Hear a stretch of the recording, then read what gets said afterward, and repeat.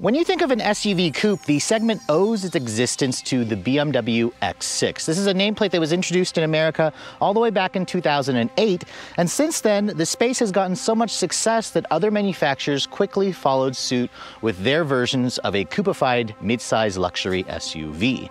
Now, back in 2019, BMW introduced the all-new third-generation X6, of course, moving it to the all-new architecture that also underpins its sister vehicle, the boxier BMW X5, and for 2024, the X5 and X6 are getting its first full refresh. And they're pretty significant in the sense that we get refreshed styling front and rear, updated powertrains with more power under the hood, and an all-new interior with the latest version of BMW's xDrive40i. So as you can see this week, BMW has loaned us actually what is the base engine, this X6 xDrive40i. And the big question I want answered, for those of you who are looking for a mid-size executive luxury SUV, but you want something a little bit more unique versus the X5 that your neighbor drives, how does this 2024 X5 xDrive40 stack up? Stay tuned to find out.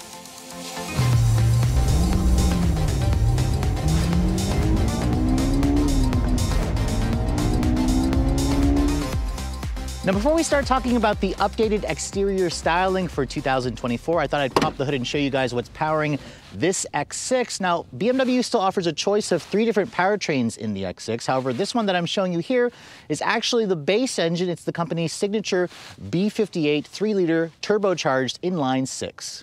Now, you guys should be quite familiar with this engine. BMW essentially built its reputation, of course, on building inline 6-cylinder engines, and this is one of the best in the industry. It's a 3-liter turbocharged. It's got a single turbo with a twin-scroll design, double overhead cam inline 6. Now, the engine actually did get massaged this year to deliver more power, about 40 more horsepower versus the 2023 model. Now we have a total of 375 horsepower and 398 pound-feet of torque. It is assisted electrically by BMW's 48-volt mild hybrid system. So it's a mild hybrid designed to improve the start-stop and improve the fuel efficiency.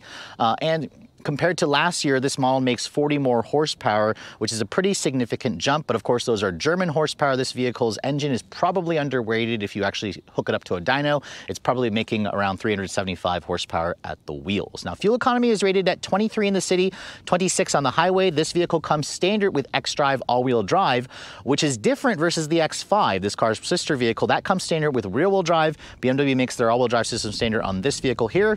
It's paired up with an 8-speed ZF Source automatic transmission with paddle shifters and launch control, of course. This vehicle should get to 60, BMW says, in around 5.2 seconds. It'll reach a top speed of around 155 miles an hour when you guys have the M Sport Professional package, like my test car here.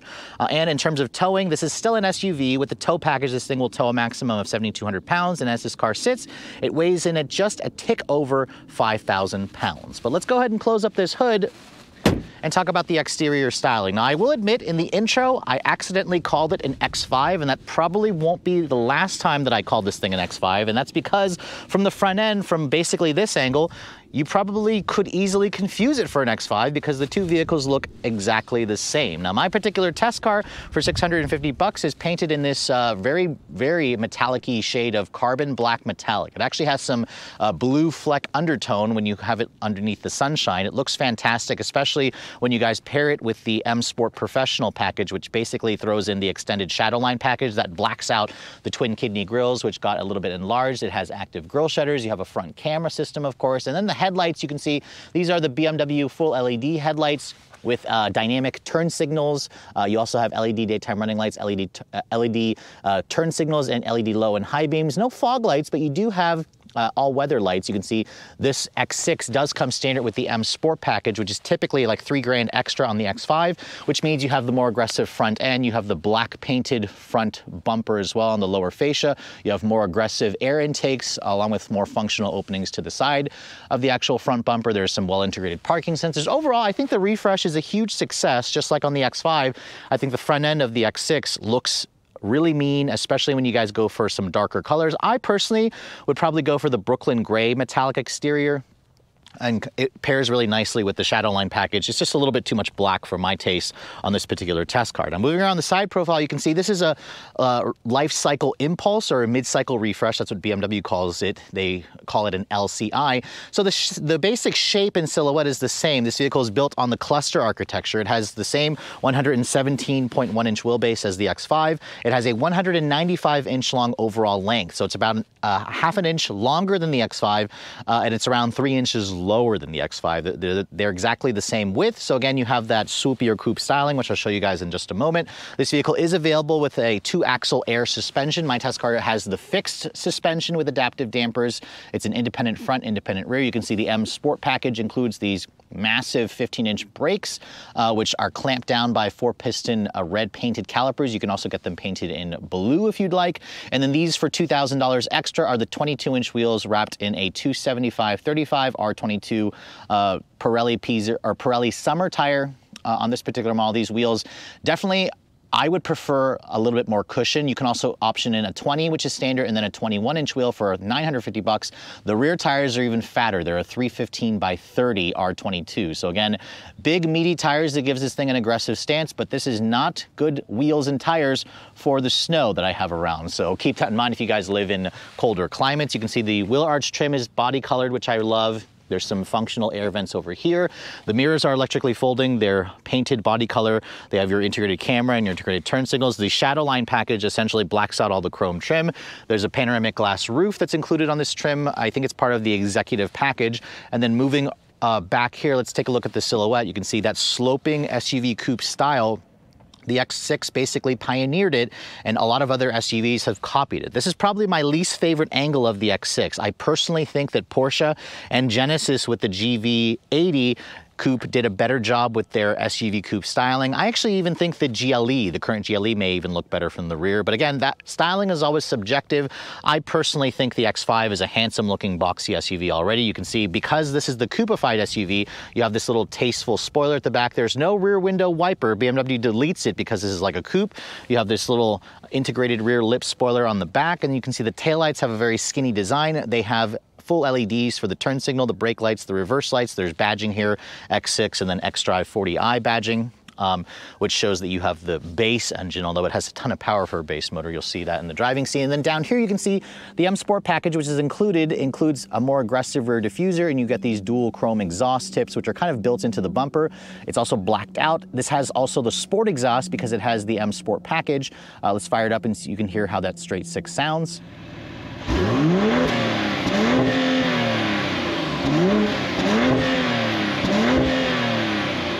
And I must admit, for a base engine, this thing has a fantastic noise. So keep that in mind. You don't necessarily need to go to the V8 if you guys want this vehicle. Now, looking at the cargo area, that sloping roof is going to compromise the space a little bit compared to the X5. And you can see a power liftgate's included. It's also hands-free.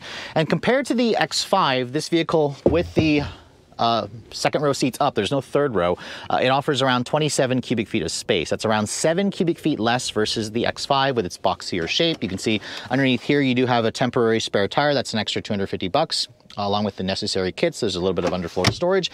If you fold down the seats back here, it'll expand the cargo to just under 60 cubic feet. That's pretty much on par with the other competitors that are mid-size, that are coupified SUVs. But keep in mind, the X5, which is a little bit shorter, but it's a boxier shape, offers 72 cubic feet of space. So again, if you want maximum cargo, you might as well just go for the X5. You're gonna pay for it in terms of practicality with that sloping roof. So moving on to the interior of this 2024 BMW X6. You'll have to excuse how dirty it is on the outside. I tried to keep the interior, however, as clean as possible. As you can see, there is a ton of snow surrounding us. But before we get inside the vehicle, let me show you guys the key fob. You can see all X6s essentially come standard with BMW's Intelligent Access fob. This is their newest key that they introduced on their newer products.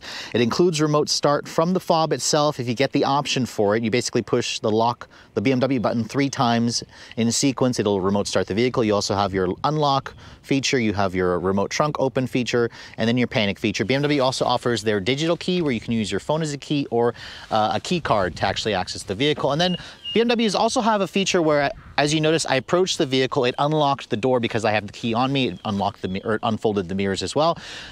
It also has a walkaway auto lock feature and an unlock feature. You can turn both of those features off if you prefer. You can see the door handle is conventional, but I actually really like that feature. It just makes getting in and out of the vehicle a lot more convenient. Now, you can see the sapphire black exterior of my test vehicle is complemented very nicely by the cognac Sensifin interior. This is technically a faux leather material. It's a fake leather, but as you can see, it looks fantastic. It feels and smells like real leather.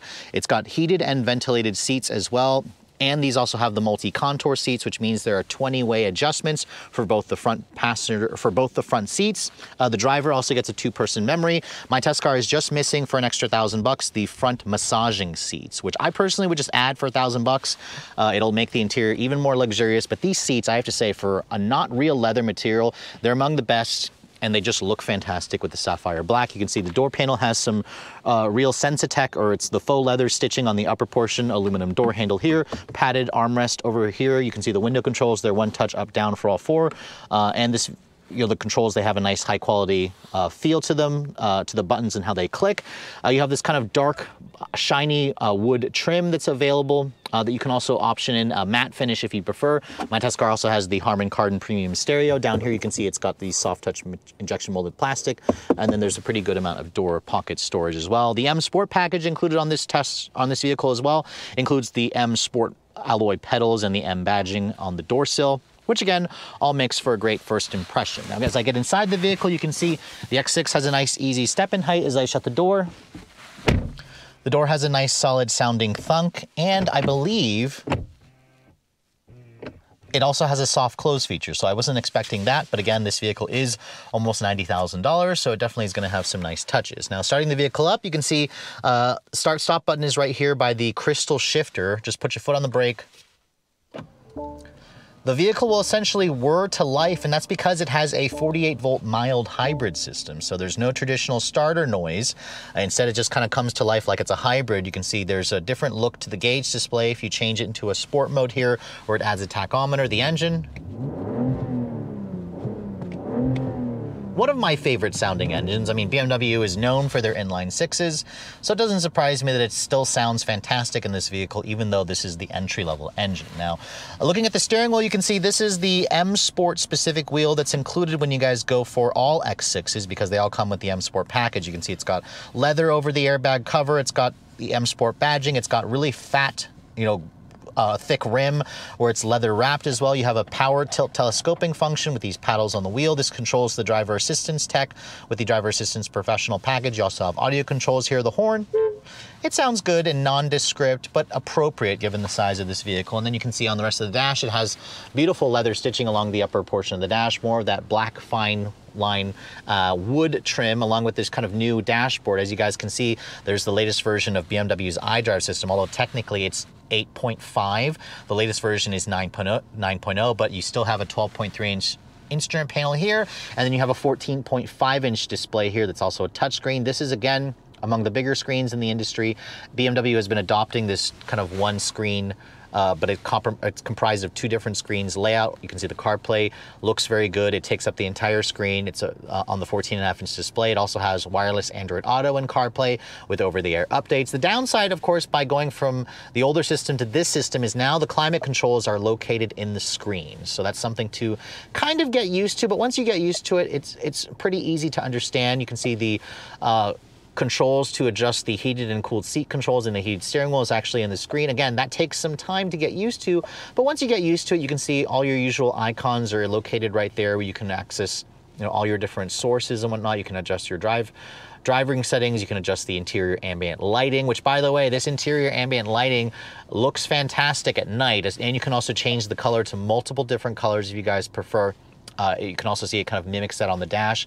The interior lighting in this vehicle really just looks even better at night, so highly recommend trying this vehicle at night and going for that executive package that rolls that in that feature. That just kind of makes the interior even nicer. If I put the vehicle into reverse, you can see there's your full top-down 360 camera, the panoramic view. It's got trajectory, it has front and rear parking sensors, it has cross-traffic braking. BMW does a fantastic job with their camera quality and resolution. You can see you can basically scroll around the vehicle, which is a nice touch. And it really just kind of adds to the whole ambiance and the effect, and just makes driving this vehicle even better.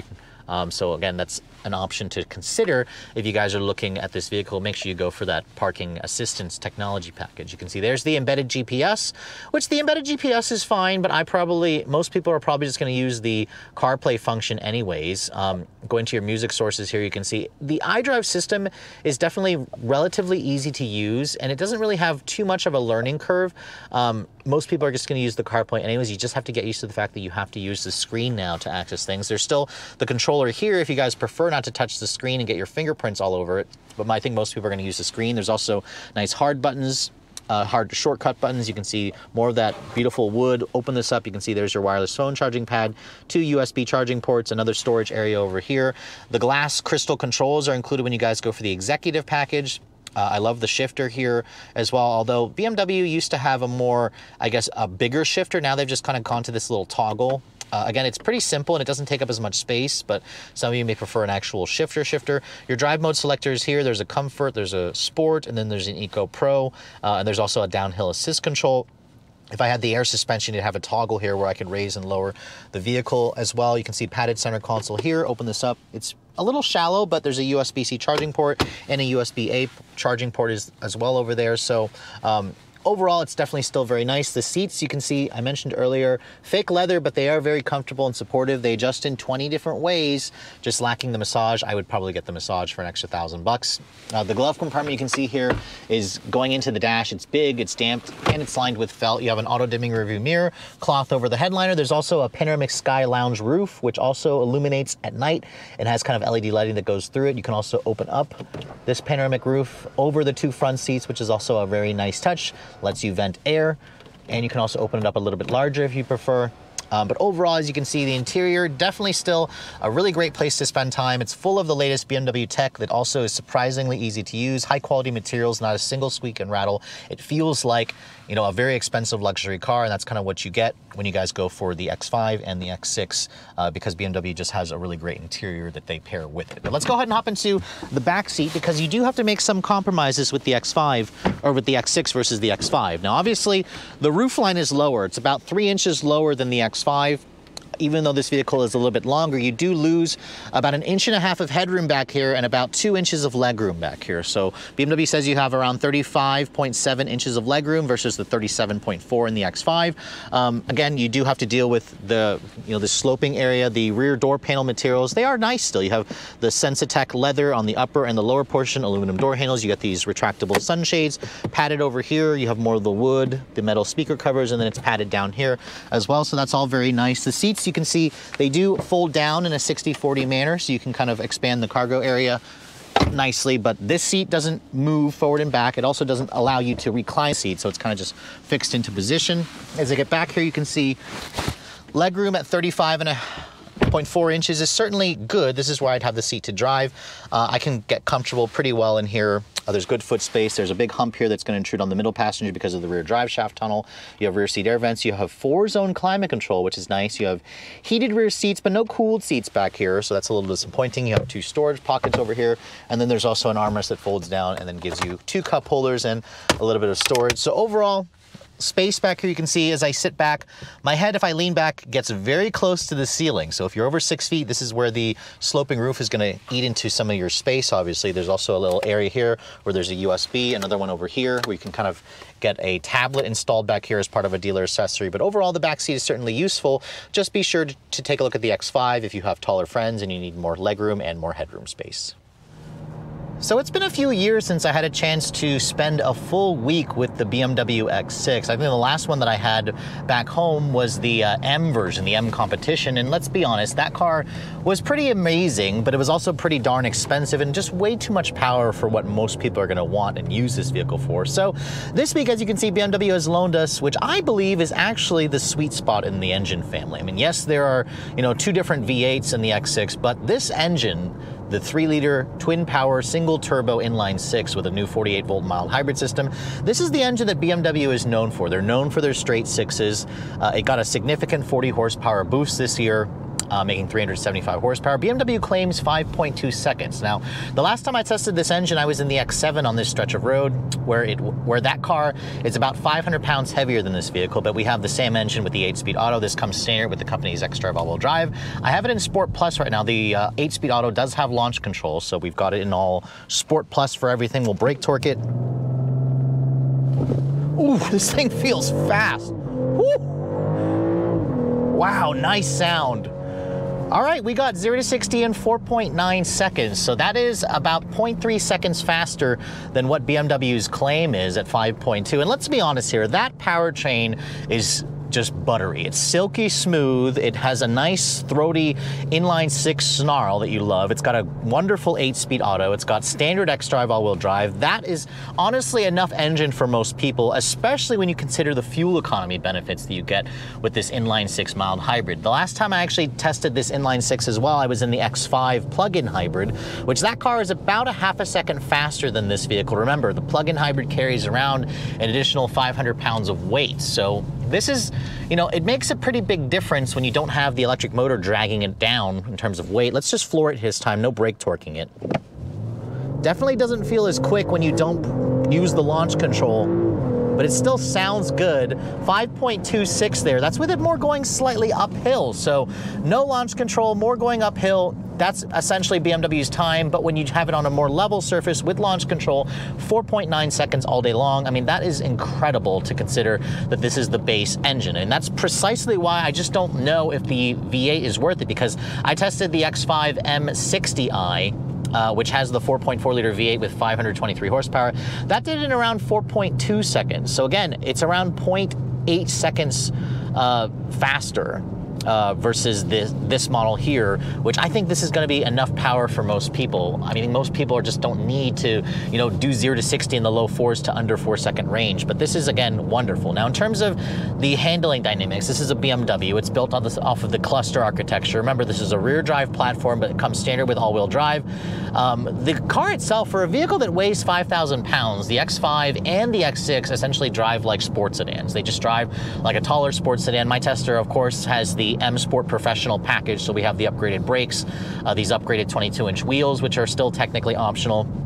We've got adaptive dampers, but I'm missing, or this model that I'm driving is missing the $1,000 for the 2-axle air suspension. And I probably would check that option box for it, just because it'll improve the ride and handling and give you a little bit more off-road capability because of the ability to raise and lower the suspension up to 3 inches. But I have to say, for a vehicle on 22-inch wheels, this car actually rides surprisingly well. And that's kind of the reason why I love... Oh, love that sound. You know, this car also has the M Sport exhaust, and I have to say, even when it has the Sport exhaust in Sport Plus, the engine could be louder, but BMW obviously wanted it to be still very subdued because this is a luxury car and it gives you that luxury car ride, even in Sport Plus. I'm sitting here, you know, with the car in its stiffest suspension setting, and it still has a very plush ride quality. I mean, obviously it's not like, you know, cushy, you know, pillowy Lincoln soft, but it's still comfortable enough to where you feel a little bit of the road vibrations coming through, but just enough to give you enough feedback. It's got really quick and sharp direct steering, although the steering feel is numb, but that's kind of the case with a lot of electric power steering assist systems. No 4-wheel steering, but put my foot down here. The 48-volt hybrid system, remember, adds around 27 horsepower, I believe, and 142 pound-feet of torque. You essentially feel it at low speeds, just filling in the gaps, because, you know, you do have to wait for that turbocharger to spool up. The electric motor kind of provides the instantaneous thrust off the line. It also helps with the start-stop feature, and then you also get that rush from the turbocharged engine, which just sounds incredible. But going around some corners, I do love the way this thing drives. I love the way it handles. I love the view out of the front. The side is good. The view out of the back actually isn't horrible either, although BMW doesn't offer a digital camera rearview mirror. But that 8-speed, it just kind of reads my mind. It puts the engine right in the meat of its power band. It just downshifts when I want it to. It upshifts when I want it to. It has these really responsive paddles as well. Listen to that sound, guys.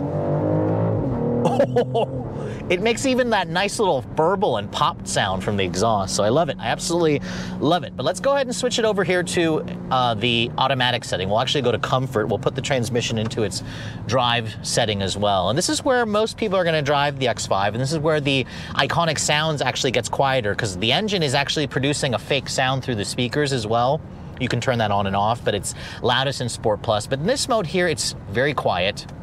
There's very little road, wind, engine noise, very, you know, just free of annoyances. The ride gets even softer. When I put my foot down, there's no tack, but it still accelerates nicely. I mean, obviously I'm noticing the transmission's not gonna be quite as enthusiastic about getting out of its top gears, but it's still a fantastic driving vehicle, even in comfort mode here. And you get that luxury car feel. You get that dual personality. That's kind of what's important when you drive a vehicle like this. This car also has the driver assistance professional package, although my tester is not the earliest or the latest rendition where it adds like that highway auto lane change, where you can essentially just look to the right or left mirror and the car will see that and it'll start to initiate a lane change. I haven't tried it yet, but again, BMW said it's coming on X5s and X6s built after March of 2024. This is February, so that'll be part of that $2,000 driver assistance professional package. In terms of fuel efficiency, I was shocked actually with how efficient this engine is, because it's rated at 23, 26, 24 combined. I averaged right around 24 in mostly city driving, which is impressive. On the highway, this thing will do close to 30 miles to the gallon. I got 29 mpg, which is fantastic. You're realistically looking at just over 500 miles of range on a full tank. I was able to match that. The computer was showing around 570 miles of range. So again, that range is excellent. That's, you know, basically what you expect like a lot of hybrid vehicles like a Lexus RX plug-in hybrid would do, or a hybrid RX 350h would do. So impressive, again, how BMW is able to put such efficiency with such great power. It's got a perfect combination of the two. And that's probably the reason why I personally think the inline six is the engine to get. It just has the best of both worlds. Yes, it's not quite as fast or ferocious as the V8. I love the V8 still. Love the fact that BMW offers it. But remember, the V8 is going to cost you at least $20,000 more on the M60, around, and the M version is another $35,000 on top of the M60. So it's like 50 grand more if you guys want the V8. So again, there's something to be said if you guys are looking for, you know, the look of this, but you don't want to necessarily pay that six-figure price tag. This inline six delivers all the goods at a much lower price tag, and it's going to have enough performance for probably about 95% of people who are looking in this segment. So with a little over 10,000 units sold in America in 2023, the BMW X6 has been a surprising sales success for the company, which is why BMW has kept the X6 name around for about 3 generations now. And after spending a full week with the latest version of the X6, it's pretty easy to see why so many people choose this and its sister vehicle, the X5. In fact, in terms of sales, the X5 obviously outsold this vehicle. BMW did around 72,000 X5s in the US last year, so it outsold it basically 7-1. But it's pretty easy to see why people tend to choose the X5. This vehicle, even though it looks sleeker and it promises a sportier driving dynamic, it is going to be more expensive and less practical. But after driving this vehicle for a week, I have to say, I am pretty shocked with how the base engine performs. BMW is known, of course, for their straight 6 turbo engines, and this engine doesn't disappoint. As you guys saw, 0 to 60 in 4.9 seconds is plenty fast for most people. I mean, the V8 will probably shave almost a second off. You can also go for the X6M Competition, which I also had a chance to test about 3 years ago. That's going to be a little bit overkill for most people. In terms of the handling, this thing basically just drives like a tall BMW 5 Series. It's the same thing, of course, with the X5, its sister vehicle. The interior updates BMW made. I love the new iDrive 8.5. I love the new 14.5-inch touchscreen. The interior also has a solidly built, well-made feel to it. It feels high quality. It smells luxurious in there. It's full of comfortable seats and nice materials. It has a backseat also that is still pretty usable, but again, you lose about 1.5 inches of headroom and about 1 inch or 2 inches of legroom compared to the X5. So there are a lot of compromises with this vehicle, and that's probably why, personally, for me, I would skip the X6, because I personally don't think the look of the coupe-ified SUV or the coupe profile improves the look of this vehicle. I personally would just go with an X5, and it's also going to end up saving you some money, because if you guys want to get your hands on this vehicle, it obviously is already on sale, and you can basically get into a base version of the X6 in xDrive40 starting at just under $74,000. Now, 74 grand is a whopping $9,000 more than the base price of the X5 with this same engine. Now, that's going to come with an asterisk, because the X5 comes standard with rear-wheel drive, and it doesn't come standard with the M Sport package. If you add those features back in to basically make it almost nearly equipped as this vehicle, the X5 is going to start at around $70,900. So in reality, the base or the price delta is around $3,000 to $4,000 for the coupified version of the BMW X6. Now, my tester here has a lot of options on it. It adds the executive package, the M Sport Professional package, the driver assistance professional package. It's got the 22-inch wheels, the carbon black exterior or color on the exterior, and then the cognac Sensafin on the inside. All in, my particular tester here, stickers for $87,545. I know almost 90 grand for this vehicle sounds like a ton of money. In fact, if you want to spend around 20 grand more, you could also option for the V8, which is why I say skip the V8s, because the V8 version of this is going to start at around $94,000. The M competition version of this car is around $130,000. So again, 50 grand more basically than the 6-cylinder. For me personally, it's not worth it. But I think for me, if I was going to do this vehicle, I would go with the X5 plug-in hybrid, which you can't even get on the X6. That car starts at around $72,500, and with options, keeping it moderate, you could probably get it in around $80,000. That's probably what I would pick for myself personally. But again, if you guys prefer the coupified look and you have some money to burn, but you don't necessarily need the V8, you should definitely put the X6 xDrive40 at the very top of your list. But with all that said, hope you guys have enjoyed my full overview on the 2024 BMW X6 xDrive40. If you're also looking to see the latest cars I'm testing, be sure to follow me on Instagram at Redline_reviews, like us on Facebook, and as always, guys, please keep subscribing to the Redline Reviews YouTube channel for all the latest reviews. Thank you so much for watching. I'll catch you all in the next video.